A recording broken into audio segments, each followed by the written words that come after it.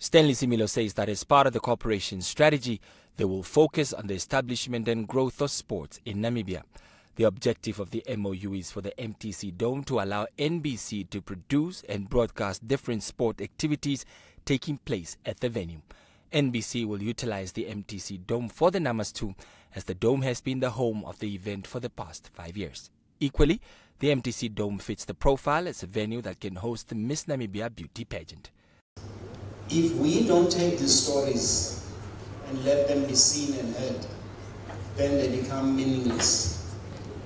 And I'm here now standing today to indicate that we are going into a partnership that will seek to assist in telling the story of the High Performance Center. That's one.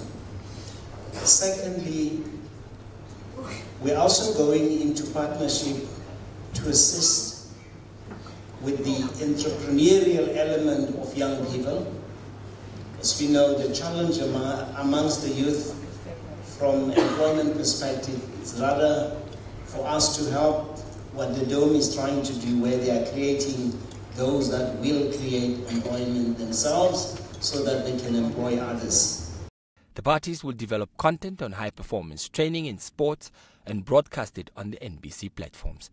With the NBC being the biggest broadcaster in Namibia, it engages 1.6 million viewers per day on all its platforms, including television, radio, and digital media.